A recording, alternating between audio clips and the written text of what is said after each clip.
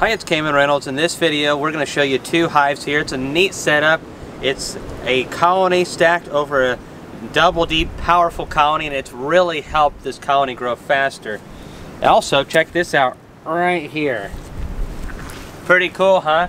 We've really stopped feeding pollen patties by and large, but this one was a little bit smaller. It came out of winter with about 3.5 frames of bees, and as you can see right now, it looks way better than that.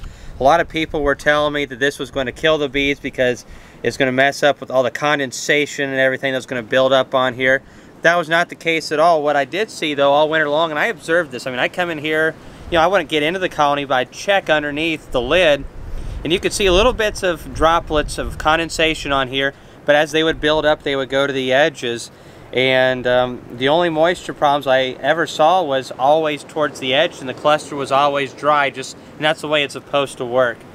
So it worked good for me. The cool thing is you can see how much pollen patties left. If you use sugar bricks or anything like that, you can see how much is left in there and watch the bees do their thing without breaking this seal right here. And again, the nice thing with this setup is we had it over another colony. It's a really powerful colony, so the heat from that colony is also coming up in here. Let's check them both out really quick. I remember where I put my veil. Really windy today, and for those of you who may think that, oh well, maybe you don't get a lot of moisture, a lot of rain in your area. We got 4 inches yesterday. We get a lot of rain here in Tennessee.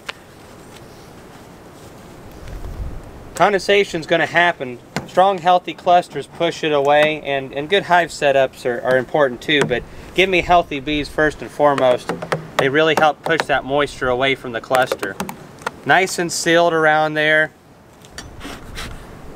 Just going to give them a little bit of smoke. Just kind of let that work its way around. It's kind of cool. You get to see it actually happening. And that'll just kind of block that pheromone, alarm pheromone. This colony's not quite ready to go out on its own yet. I'm going to guess that it's still probably around 6 frames of actual bees. It's just they have, they go to the top of the box. So when you smoke them, it obviously doesn't look near as impressive. All right, wow. I don't know what that side looks like, but I like what I'm seeing over here. So there's just tons of eggs over here, lots of eggs. But over here I'm starting to see the makings of a good pattern. Really happy with that. And oh, the next frame's got a good bit of capped brood as well. That's interesting. That frame's pretty light. We might need to give this one a little bit of sugar syrup. Obviously this isn't going to be a honey production colony. Honey production colonies need to be like the colony we're going to get into below. Alright, so we have a bunch of bee bread here, a little pocket of capped brood. The next frame over, it looks like it's nothing but food. Doggone it. Well, haven't done that one in a video in a while. Boy, that always feels good, nice and deep in the finger. And we got a little bit more brood over here, and lots of bee bread. That's fantastic. Alright, we're going to stick this back in here. The temperature today is probably, if you take the wind out of the equation, upper 50s. With the wind, it definitely feels like it's about 50 degrees, maybe a little warmer than that. Whoops, there goes the pollen patty. And we've just got a nice, wow, okay, check this out. They're capping all this. We've got a great queen in here. This colony, though, is really benefiting from being over that strong colony below, just sending all that extra heat up. I'll show you that in a minute. Look at that nice pattern there. It's excellent. We're going to check one more frame, and then we are going to drop down below and see what we've got. Yeah, I can just feel all the heat coming out of here. Very nice. Oh, there goes the pollen patties. Lots of capped brood here. And more capped brood here, so it won't be long, and we will definitely have this one in a box all of its own. So let's put this one back together and drop down. So as I was referring to a little bit ago with the healthy cluster pushing the moisture away, the bees generate a lot of heat. As that heat goes up, it pushes air that's cooling to the side, and it should go to the side, and the moisture and the condensation should drip down the walls to the bottom board. However, strong colony, weak colonies cannot do that very good. Strong colonies can. As the air cools, that's how condensation happens. Hot air holds more moisture in it. As it cools rapidly, so if it contacts something cold, it cools rapidly and it can't hold as much water and it squeezes out of it. The water does. Alright, got a good bit of weight there.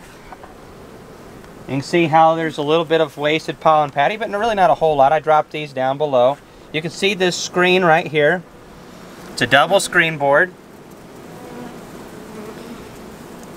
This would be good to scrape this, so we're going to go ahead and let's see what's going on down here.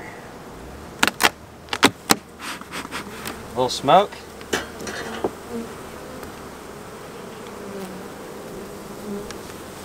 Oh yeah, very nice. We're just going to set that right here. One thing we want to do is make sure that colony below, the queen's not on this board. Sometimes they'll be resting from a hard day of egg laying up in the top where it's nice and warm. And we're not going to go through both deep boxes in here. There's no reason to. We're just going to give them a general inspection. Make sure that they have the room and resources that they need. So we're just going to pop here into the center. There we go. Make sure this colony's laying good. This colony needs moved to a different bee yard, I think. Well, plenty of drones being made on this frame, goodness. Probably need to move that frame towards the outside where she can't lay in it quite as much. Emerging bees over here. So all this was probably capped just a day or so ago. All right.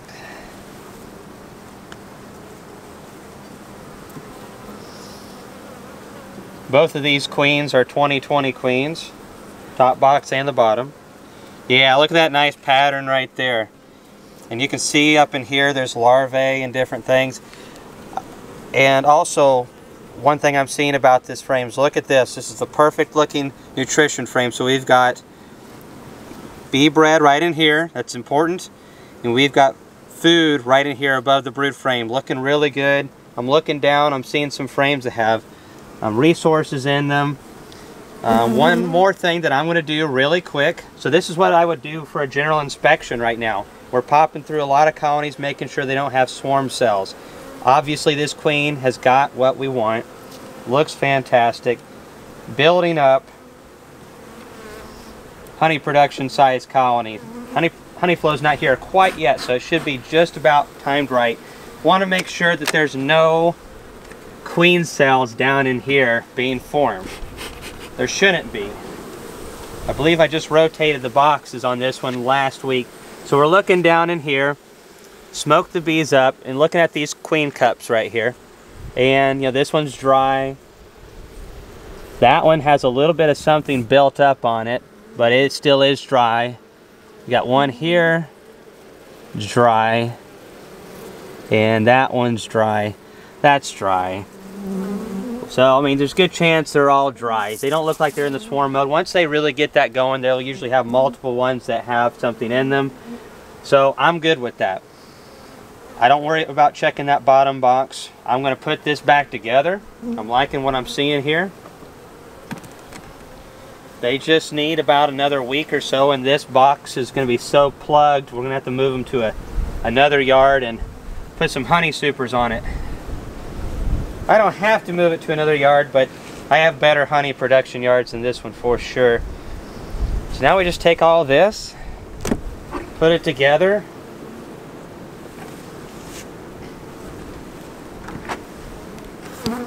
And then I like to push this down and kind of seal that back up a little bit. But again, I was I watch this about every other week at least. I come out here and look at this, and I wasn't seeing any major issues with it at all.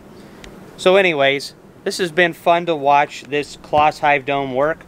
I'm not going to be buying them for all of my hives because I don't think it's that awesome, but it is cool to be able to look at your bees and you can see what your foodstuffs are. And personally, I think if the colony's got a healthy cluster, then it shouldn't be an issue. Thanks for watching this video. If you have any questions, leave it below.